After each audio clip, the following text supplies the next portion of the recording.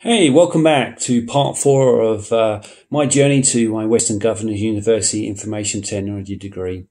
So today is Monday, August the 3rd, 2020. I started my course on August the 1st. And unfortunately, I don't have very good news for you. I made a fundamental mistake that I'm going to explain to you in a minute. And hopefully this video will stop you from making the same stupid mistake that I did. So let me explain real quick. So first day of my course was, like I say, Saturday. I logged in Saturday afternoon. I went ahead and scheduled my first exam. It was Information to Technology. It was for 5 o'clock that afternoon. I'd passed the pre-assessment a couple of times and I'd done my study. I'd felt pretty comfortable about it. So anyway, while I was in the enrollment center, I noticed there was a link there for first-time users of taking a proctored exam. So I thought, well, that makes sense. I might as well go ahead and check that out, make sure that I'm good to go with my equipment. So I clicked on the link there and I got connected to a proctor. And they immediately told me that the camera that I was using wasn't going to work. So what that meant was I was thinking I could use my internal camera on my laptop, which you can't. Basically, you have to have an external webcam, and it has to be a certain type of a camera as well. So this was frustrating to me because I didn't know this, and I know some of you might be watching this and thinking, well, how the hell didn't you know that? But I didn't. At no point did my enrollment counselor or even my mentor tell me this, that you needed to get an external camera. It is in the documentation. I found it in the student handbook, but I just didn't see it. I feel like an idiot. Apparently, after speaking to my mentor this morning, it is in the enrollment that you do online as well. That was the thing you do on the 15th of the month. And again, I don't remember. I remember watching the videos, and I don't know. Like I said, I feel like a complete idiot. So the bottom line is, I hung up the call with the proctor. I had a few hours to the exam, so I thought, well, I'll just go and buy one. So I ran down to my local Walmart in town, and they didn't have any. They were sold out. So I drove about 10 miles to my next local town, checked out their Walmart. They were sold out as well.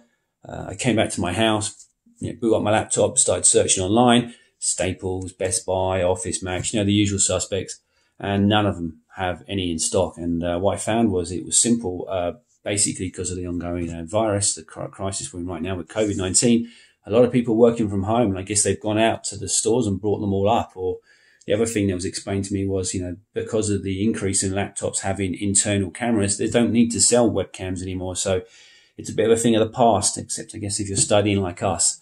So frustrating to say the least.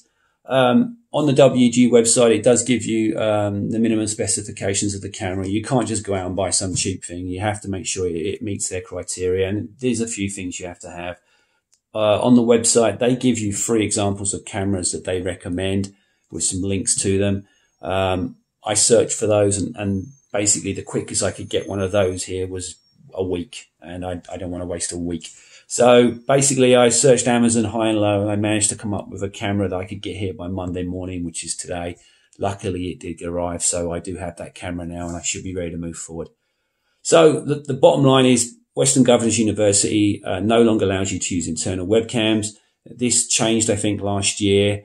They used to give you, from what I read in the forums, they used to give you free cameras, and they used to come with your welcome student kit. They don't do that anymore. I think that ended at end of 2019 as well. If you are a returning student and you can use the old camera for sure, they just don't give you new ones anymore. That's your responsibility to purchase one. So I guess my advice to you is if you are going to start your exam, go ahead and order that as soon as possible. Because for me, I basically had the whole of July where I could have ordered this thing, where I was waiting and I didn't.